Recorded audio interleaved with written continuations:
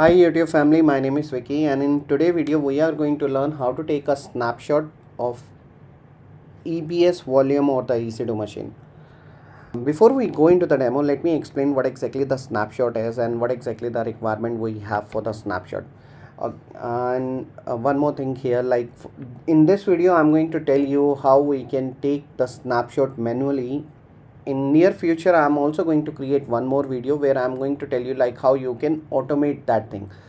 Automate in the sense, let's suppose you have a task where you need to take a backup of a EBS volume on the daily basis. So how you can do that thing automatically, that is something I will explain, but in a different video. For this video I will explain how you can take the snapshot manually. Now if we talk about the snapshot, so snapshot are incremental in nature. As it is incremental in nature, so the best part is, if let's suppose you are taking a snapshot on the daily basis, so it is only going to track the changes. What I mean here is, let's suppose you have a snapshot of 5 GB and tomorrow there is a change in your EBS volume or in your volume for 1 GB. It is not going to take the complete backup like 5 GB plus 1 GB. What it is going to do is, it is only going to take the backup of 1 GB. So that is the incremental thing. Whatever the changes you have, it is only going to back up that thing. There is one more benefit with the snapshot. You can share your snapshots with the other AWS accounts as well. That is very useful because think of an organization which is very big. They have multiple AWS account and where they need to share their snapshots. So they can easily do that because there is a functionality in the snapshot itself where you can share the snapshots with the other AWS accounts as well. It's just that you need to provide some kind of permission, and after that you are good to share your snapshots. You can also encrypt your snapshot with the help of the KMS. There are others encrypted services as well, like HashiCorp Vault. So you can also encrypt your snapshot. Now once you encrypt your snapshot, the benefit you will get for the security, and there is no chance your data is going to be tampered.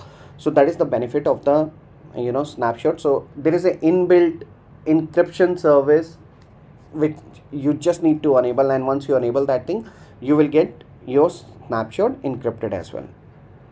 One more thing you need to remember in the snapshot are always specific to a region. So let's suppose if you have taken the snapshot in the Mumbai region and that is something you want to share it with the North Virginia region, that is something you cannot do that. There is alternate ways as well. That is something I will tell you, but practically if we go by the books, that is not possible in the snapshot. Now let me go to the demo. For the demo we already have one of the machine created. So this is the Linux machine which is there. Now let me go to the volume. Now I have this volume for which I need to take a snapshot, let's suppose.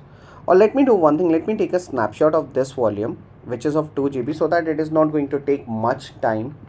But this volume is not attached to any of the machine. Let me do one thing, let me take a snapshot of this volume which is of 5 GB. The reason why I am taking the snapshot of this volume, because it is less in size, so the snapshot will not take much time. Now how to take a snapshot? What we need to do is, we need to select the volume and then we need to go to the action, and here we have the option for create snapshot.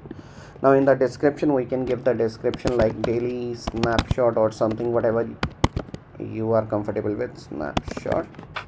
Here we have the option for the encryption. As of now encryption is not enabled, but we can enable this thing as well and create snapshot.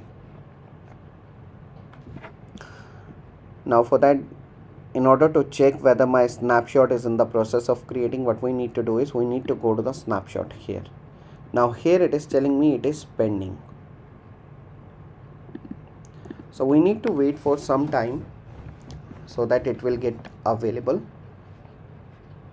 One more thing here, let's suppose your volume here, this volume is not encrypted. Now how to check whether this volume is encrypted? From this option, this volume is not encrypted, right? So whenever you are going to take a snapshot of this volume, that is also not encrypted, but there is a way you can encrypt this thing. Let's suppose your original volume is not encrypted and at the time of taking the snapshot you are not getting that option to enable the encryption. You can do that later on. So how you can do that?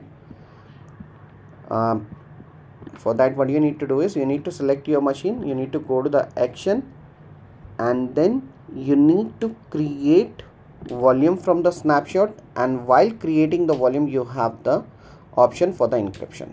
Encrypt this volume. Here you can provide your KMS key, you can go with the default, or you can provide your own KMS key and